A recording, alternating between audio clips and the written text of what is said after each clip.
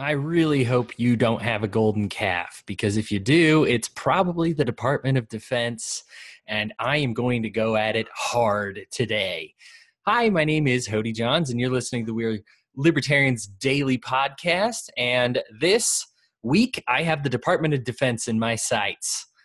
So if you heard about a guy who wanted to disestablish, decentralize the military, let it go back out to the states, let individual communities decide how they would defend themselves, you would probably think, oh, maybe he was some pre-nuclear war, didn't understand the basics of battle. You must be quoting somebody from the 1600s.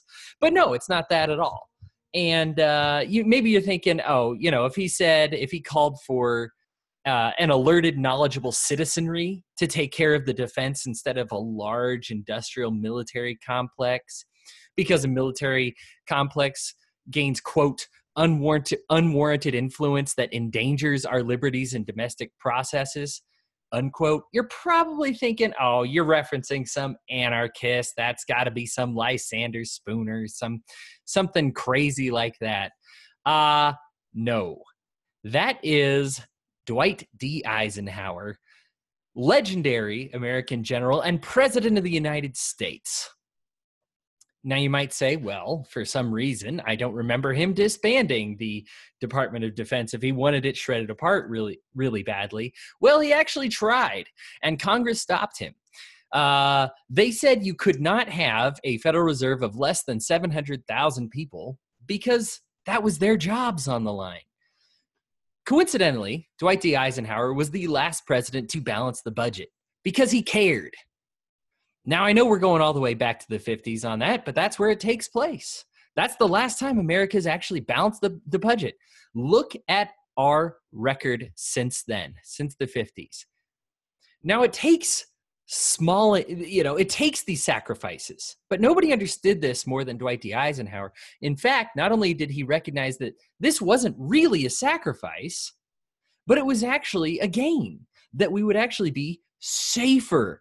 Even in a post-nuclear war era, we would be safer by defending ourselves, by having an armed citizenry, by having multiple militias. Well, where did he get that idea from? Well, maybe World War I and II, when he fought in those and recognized that the best militaries that he fought against weren't actually state-sponsored. They were personal, they were funded privately, and they were developed, and they were strong and difficult to combat against. On top of that, multiple generals in World War II, one taking the Japanese islands out in the west, and then another one in Europe in the east. You had Patton, you had Eisenhower, you had MacArthur.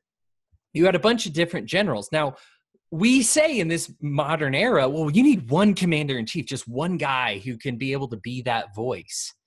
But that's not the era that it was in. You might forget, we had General George Washington found this country, right? Fighting as hard as any general's ever fought, maybe the most brilliant military tactician of all time. And even he made sure there were other generals. In fact, he insisted upon it. In his farewell address, he even warned the countrymen against this newly established department, that to avoid the necessity of these overgrown military establishments, which under any form of government are inauspicious to liberty, and which are to be regarded as particularly hostile to Republican liberty. Of course, what would he know? What would Eisenhower know? They're only the most brilliant military tacticians in American history. And if they support downsizing the Department of Defense or even getting rid of it, maybe we should take a look at this thing. It seems to lend some credence to it. Now, let's not forget, we won an American Revolution without a Department of War. We didn't need one. Now, the Department of War, now called the Department of Defense, but back then, it wasn't established until 1789, after we'd already won. Now, maybe you think, well, I'm sure it just would have been a lot cleaner if we'd had a single centralized power, but you'd be wrong. Remember that we were the underdogs in that war. It took the knowledge of each individual area. You had Horatio Mills in the north, and you had Washington in the south. You had so many other generals that knew their area and said, okay, I can command this area. I think I know where we might collaborate and achieve some victory. Yes, you need some type of unity, but you don't need a department to do that. You're going to have that anyway. People didn't want to die to the British Empire. They understood after they invaded Concord and Lexington that New York, Virginia, these things were next. And so you didn't need to tell these generals, hey, generals, let's make sure we get all on the same page here. That's unnecessary. It wasn't necessary. We didn't have that political mechanism in place to make them agree and make them collaborate. Simply, they did. Why? Because of self-preservation. And really, when we talk about the Department of Defense, defense is really that self-preservation we're talking about. Let's look on a bit of the history in case that's not a convincing enough argument for you to make you understand why there are real problems with the Department of Defense. So in 1789, it gets created, of course, after the war, after we don't need it anymore, and they go back and, a few decades later decide to declare war on the British Empire in 1812 again. Now, it's funny, when you think of the American military, you might think of the most powerful military in the world, and you probably should. But we don't win the War of 1812. We get them out of our territories, but they still have all of what we know as the United Kingdom and Britain. And we go to war with them, we lose a lot of people, but it doesn't help us at all. We're still where we are, they're still where they are. So the War of 1812, now by modern standards, the cost of the war would have been only $1.6 billion. To tell you the scope of how things have increased, that's adjusted for today's dollars. It would have cost $1.6 billion. So remember that. Of course, what happens with all these departments as soon as you create them, well, they tend to grow, don't they? Including spending money and American lives to go to a war that is really unnecessary. It wasn't very popular. In 1824, the U.S. War Department created the Bureau of Indian Affairs. Why is that under the Department of Defense? Well, let's see here. We got the Indians. We really don't want them here. Might as well give that to the Department of Defense. Now you say, well, defense, but if they're dealing with the Indian affairs and the Indians aren't part of our nation, that might sound like the Department of Offense, which is quickly what it became. Of course, the Department of Defense executed many U.S. Indians and never apologized for it. They were here in the States, some of them even citizens, which is why I called them U.S. Indians, but even the ones not in our territory, they were executed as though they had no regard for human life. Now, what we know about the Constitution was supposed to protect everyone affiliated with the United States. The founders frequently go out of their way to make sure that as you read the text, they're not talking about American citizens that are naturalized or born in this country, except in very few cases. Usually those cases are running for office. Those rights are extended to everyone, not just naturalized American citizens. But that right wasn't afforded to them because, of course, this gigantic institution decided, well, we're going to have a whole separate division to look after them. Now, we're going to get into this later, but what do you think became of the Bureau of Indian Affairs? Do you think that it just went away? Because, of course, it wasn't needed anymore after we killed them and dragged them all the way across the nation and had the Trail of Tears catastrophe. I'm sure we just got rid of them, right? Not at all. They're the modern-day Department of the Interior, believe it or not. So they go from being what we're warring against to a department that deals with where should we set them so that they're most aesthetically pleasing. I'll rag on the Department of the Interior later, but just so you know, that's where the history comes from. Of course, we had the Civil War, completely set up by our Department of War, this Department of Defense, which has fingers in all these states and so a whole bunch of pies and says, well, you know what would really help get people buying our guns and, is if we go to war with each other. Now, this may surprise you. The Civil War started in 1861. But it was not actually a declared war until a few weeks later. In fact, Congress didn't clarify that this war was trying to restore the Union until months after it had begun. So what started that war? Well, it might not surprise you. The Department of Defense decided that Fort Sumner was just a little too heavily fortified and getting a little too dangerous. So instead of, rationing it out and trying to make a treaty, they send several military troops in to deal with them without the consent of Congress, without even the consent of the president. Just having that standing army there available at your disposal, might as well use them. So they sent them into Fort Sumner. Lincoln, of course, suspends habeas corpus. Nobody's allowed a fair trial. That's, of course, something that the Department of Defense has to do. If they're going to do their jobs effectively, you can't have your human rights. Of course, then they passed the Revenue Act of 1861, and this is where everything becomes an economic issue. And it never stops being an economic issue. In 1861, we get the first income tax of all time. The income tax, as you know, never goes away. It starts out small, but in order to fund this war, of course, you need a little bit of taxation. It's not enough that they taxed all of the imports.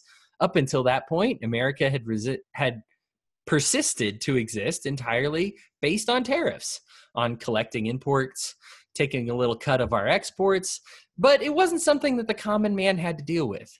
Then all of a sudden you make it about personal income. That's the beginning of double taxation, and we have the Department of Defense to thank for that. We have the Militia Act. The Militia Act shifts the control of the National Guard from the states, which, surprise, surprise, it belonged to the states for a long time. It was not this big, sprawling federal organization you knew about. That didn't start until 1903, where they said, okay, you know what, maybe we should start to give these to the federal departments instead of having the states be able to defend themselves. Now, this is a problem. You wonder why states' rights have gone downhill since then. Well, if your ability to defend yourself has shifted from your state control into your federal control, what happens to the power of your state? Well, of course it goes downhill. So because you rely on them for defense now. So then the Department of Defense decides, hey, I don't like the way you're doing this, that, or the other. What are you going to do? If you don't comply, if you're not willing to play ball, you're going to lose that ability to defend yourself. We have a couple of world wars. Now, while we're on the subject of losing wars, well, it's easy to say we were on the winning side in those wars, Hodey. In World War I, we won what? In World War II, we won, we won. We put our soldiers along with the side who won, but what did we achieve? Of course, this matters. In the late 1910s, we had John Maynard Keynes, Keynesian economics. Why are we discussing economics when we're supposed to be talking about the Department of Defense? Because it's important. Keynes railed against ending the war, World War I. He said this is going to lead to a recession. He was actually right about that. Why? Because if you end the World War, if you retreat too early, then we're not spending money on it. Those people are going to not have a job anymore. And that's a problem.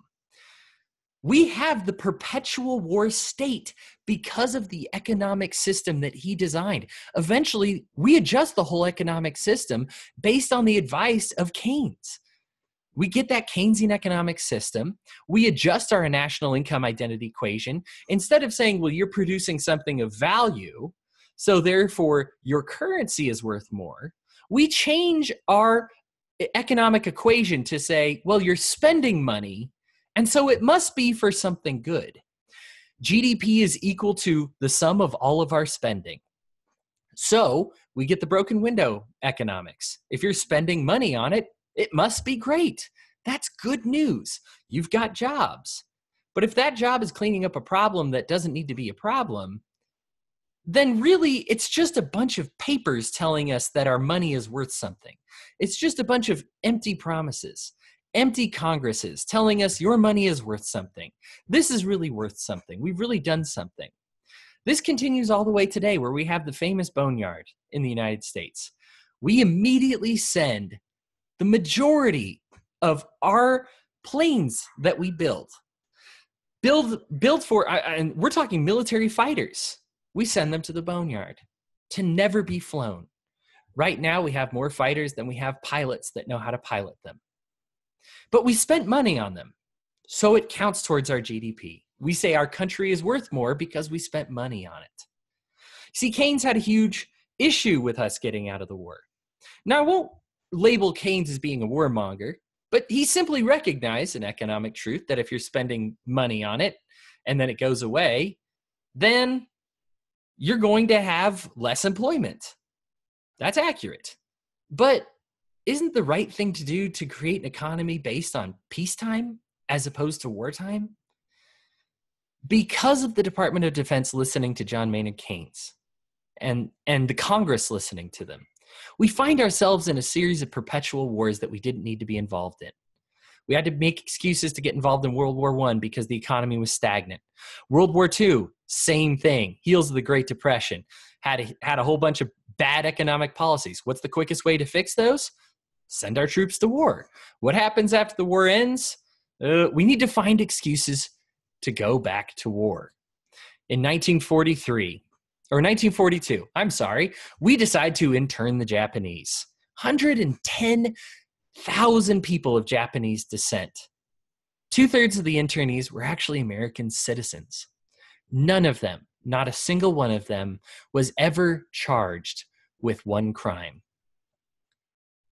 This was paranoia at its finest, is what we tell ourselves. But really, it was just economics at its worst. Because we said we had to spend money on something. You know what's a project we can do? Interning the Japanese. They seized what we thought was just paranoia, but they used that paranoia as an excuse to get involved in a military conflict with citizens, with our own people, with arresting them. Now you can say, hey, I don't think that was an armed conflict, but let me tell you this, they weren't dragged out of their homes by people who were unarmed. And it was the Department of Defense, of course, that carried out these orders. In 1943, the world's largest office building, the Pentagon, is completed after numerous construction problems. As a quote from an architect, the building was built upon a foundation of lies, secrecy, and cost overruns.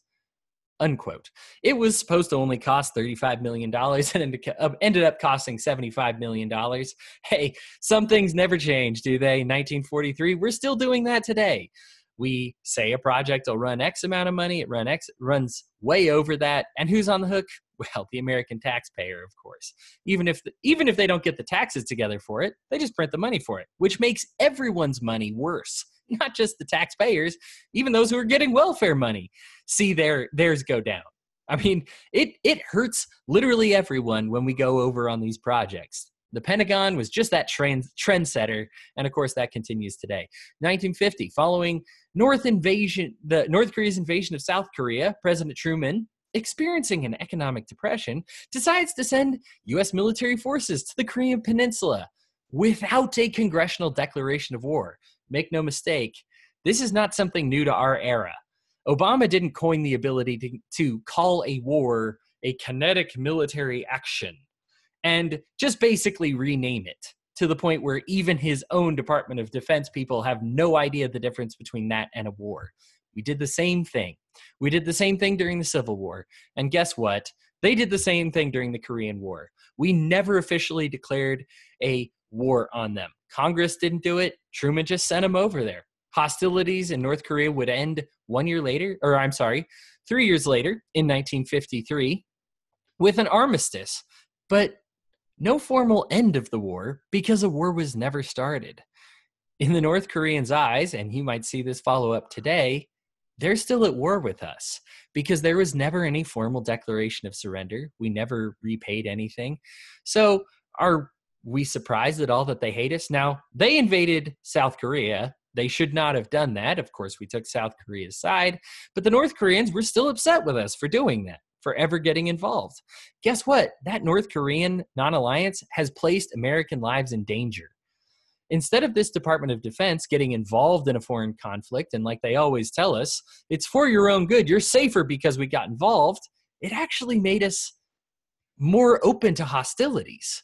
We're actually encountering a lot more problems because we decided to get involved in all these foreign entanglements. 1955, instead of being divided on a functional basis, like what happened with Eisenhower and Washington and all of the greats that knew how to win wars, where they had individual units decide for their area how we should win. They divide on a functional basis. Or I'm sorry, not divided on a functional basis. It's divided on a service basis. So the military is separate from the Navy, which is separate from the Air Force. That happened in 1955. What's the problem with that? Well, then the Army needs boats, but then also the Navy needs boats, but then also the Navy needs planes, but also the Air Force needs boats, and everybody needs boots. So it's a mess, and the difference between them is almost indistinguishable. Of course, I don't mean to offend anybody who was involved. I have some family involved who I'm sure would be like, no, there's a million things of difference. But the real issue is they're being divided upon these arbitrary lines, which really don't make any sense, as opposed to controlling an era like we did during successful military times before, or dividing along lines of tasks. They just split between kind of ground stuff and kind of air stuff and kind of water stuff, but also you have to do each other's jobs as well. And so none of it makes sense. And unfortunately, that dysfunction has placed American troops in danger. So when we do get in these entanglements, the American troops pay the price for our dysfunction. All of the time when we have an unsuccessful conflict or we have a friendly fire issue, the departments will fight with each other and say, I thought you knew we were going to go there. I thought you knew this was our operation. We didn't mean to trip all over each other. But of course, Congress doesn't really understand war. They only understand money and power. And they just use war as an excuse to have more money and power for themselves. Of course, this takes us all the way through Vietnam, through the Cold War, over and over. It proves that we keep going to wars for these bad reasons because we just have to keep the complex going. In 2005, Congressman Duke, his real first name was Randy, Duke Cunningham, pled guilty to charges of bribery and tax evasion. How did he evade all of these taxes? Well, he was working a racket with the defense contractors for pretending to buy military stuff that they didn't actually buy. He got 8 years in prison for losing trillions of dollars. Yes, that's trillions, plural. Because what's happened since 2005? Well, right before then, we had September 11, 2001. We were already aware. In fact, if you look at right before the attacks, the week before the terrorist attacks, Rumsfeld was actually talking about decreasing the size of our military because they'd lost $1 trillion. Fast forward to today, what's in the news? Oh, the Department of Defense can't seem to locate a few $1 trillion because I don't know. We just can't seem to find it. We spent it because we had to spend it because we had to justify our spending, but we forgot to fill out the lines on what we spent it on. Most of the time, they at least go to war to make an excuse for spending the money. They aren't even doing that anymore. They're just misplacing it now. The Department of Defense is dangerous. They are getting people killed and they are making you less safe. So it's time to let go of this idea that the Department of Defense is the one sacred calf, the one thing that we shouldn't touch in government. If you don't think we need to abolish it, we definitely need to downsize it, and we definitely need to make it transparent. If our greatest military minds thought that the American people deserved to be armed, deserved to have a say in their militaries, deserved to have it be transparent, maybe we should listen to them. Because isn't defense the point of this whole thing? Again, Congress overrode Eisenhower when he said, we don't need this many troops. They said, that's too many people to have unemployed. I'm sorry. So instead of putting them into the private sector, or instead of giving them to the states or the counties or to private firms to be bodyguards to make even more money and have access to actual good medical care, we're going to force them to work for these really low wages for really crappy medical care. It's for the sake of our military that I say we need to get rid of it.